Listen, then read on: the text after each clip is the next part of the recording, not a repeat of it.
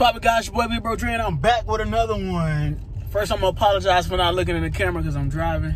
This is supposed to be a live, but for some, I just don't feel like doing a live right now because I might want to edit some of this stuff out. With that said, first thing I'm gonna do is thank my subscribers, supporters. Anybody ever liked the picture on Instagram? Anybody ever left a like on YouTube? Anybody ever subscribed to my channel? I appreciate that shit because I really don't have to do this, and I say that because I really mean it. With that said, this video is about how military ranks really work, or specifically how Army ranks work, like how they really work.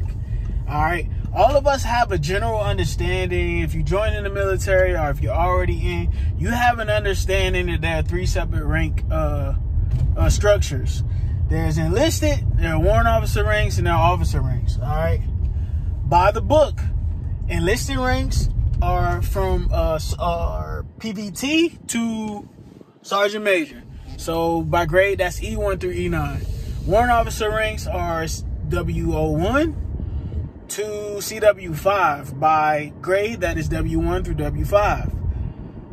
Officer ranks are specifically 01 by grade to, I think, 011 or 012, but it's second lieutenant all the way up to, what the highest you can get now is a 4-star general, because I think Congress stopped it from ever being 5-star general of all armies. I think they stopped that shit, so that won't happen again. With that said, that is how technically the rank structure works. All right, pretty much officers are at the top. They outrank warrant officers, who outrank enlisted. But let me be the first to tell you, if you haven't heard, that is not how military ranks or Army ranks. I keep saying military because I want to be inclusive, but I'm really specifically talking about how Army ranks work. That is not how Army ranks really work, man. That's just not how it works, okay? I say that, and I'm gonna lead with a story. All right, so I was at the commissary the other day. I think it was the commissary, might have been the PX. And I was coming back, and I stopped by one of my units, one of the units in my area, to just go get one of the property book officers over there to talk some property stuff. And I saw a second lieutenant, Butterbar. So this is the bronze colored lieutenant, second lieutenant, and he was having a conversation with a sergeant major.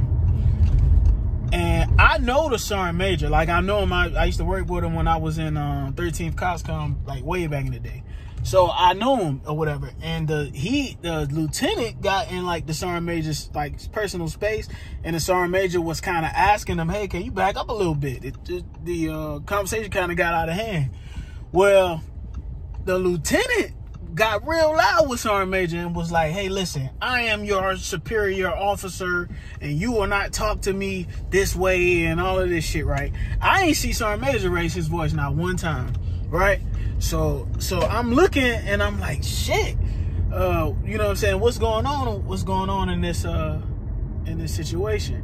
But in my head, I'm thinking, what in the world gives this second lieutenant, who's been in the Army for probably a week, any type of any reason to think he could talk to a sergeant major like that? And then I thought about it. That is because the way, I don't think people really understand how the Army works, right?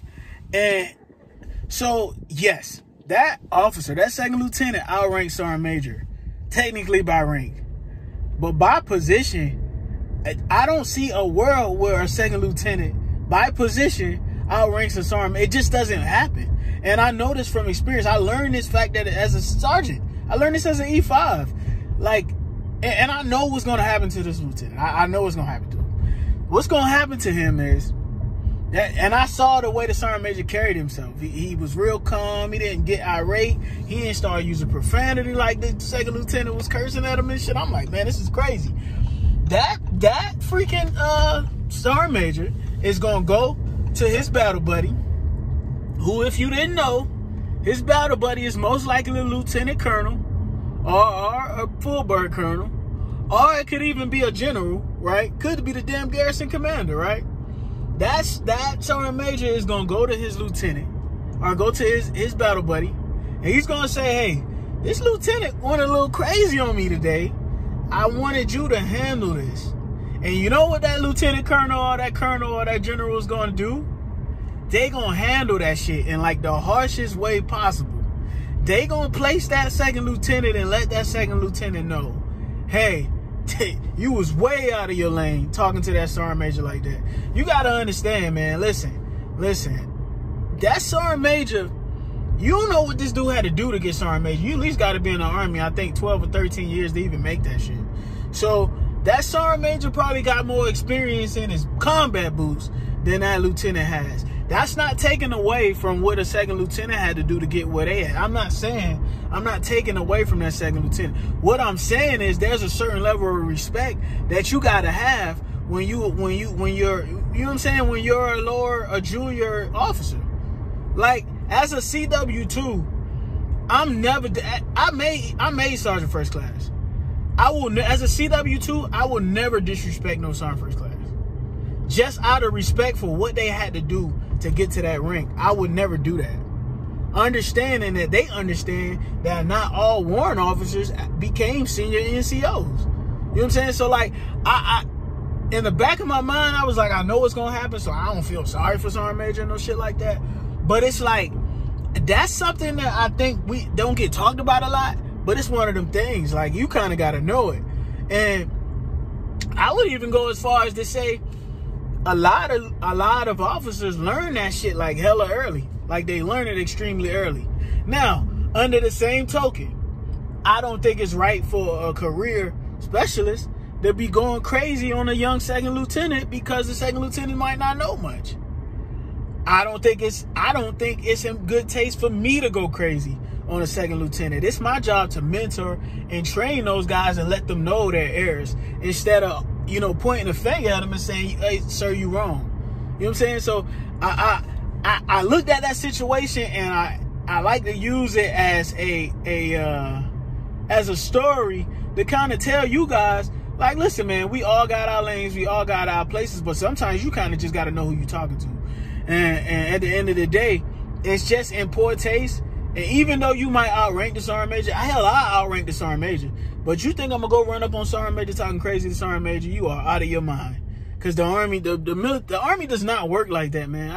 I don't know why people are like, hey, you know, I'm a first, second lieutenant. I'm a freaking CW3. Like, it don't work like that, man. You're just not gonna disrespect. You gotta think about the efforts and the work that the NCOs put in to get where they are. A lot of these guys are life soldiers. This all they ever done for their entire life. So that deserves some level of respect. I got asked to do a video about that second lieutenant on that got pepper sprayed in the face. And I probably will do it because somebody sent me the link to the video and I watched it. It was disturbing, actually. So I probably will do it if I get some time tomorrow. But yeah, I mean, that second lieutenant, standard. That guy handled himself with grace. He was respectful as much as he could be to those cops who were despicable. And you know what I'm saying? He handled himself with a certain level of elegance that's expected of a junior officer. And with that said, you know, to my officers out there, don't let nobody disrespect you neither. I ain't saying let sergeant major just get in your shit and disrespect you. But it's a certain way that you handle somebody with that type of rank and that type of experience. And that's just what I'm trying to put out into the air. Like, you don't handle no sergeant major like that, man. Hell, you don't handle no sergeant first class like that. You just don't do it. You know what I'm saying? So whether you believe what I say or not, there's gonna come a time where if you don't listen to what I'm telling you, you will be put in your place. Somebody in the Army will put you in your place. You want to hope that it's sergeant major and not his battle buddy, the damn 4-star general. You know what I mean? Because and this is my thing. I know that lieutenant would have never done that to the sergeant major of the Army. Like, he wouldn't have done that. Just because he knows who his battle buddy is. So, I mean, I'm just going to keep it real with y'all, man. If you want to put yourself in a position where you ostracized and you in a place where people really generally just don't mess with you, start shitting on a list of people. That's gonna put you right there. And I'm just being honest, man. And that's today's video today's video for you guys today, man. Sorry I couldn't do it in my office, man. I just really didn't have time today to get to it. I got a lot on my plate for work today. And of course, you guys know I'm PCSing. So a lot of my time is spent doing PCS duties right now. So, and trying to just get my stuff together for my replacement. So, I appreciate you guys watching as usual. And I'll see you guys in the next video, man. Sorry about the sunlight, too. I know somebody gonna talk shit about that. Probably D. Houston. He gonna talk shit about the sunlight. All right, man. I'll see you guys in the next video. Peace.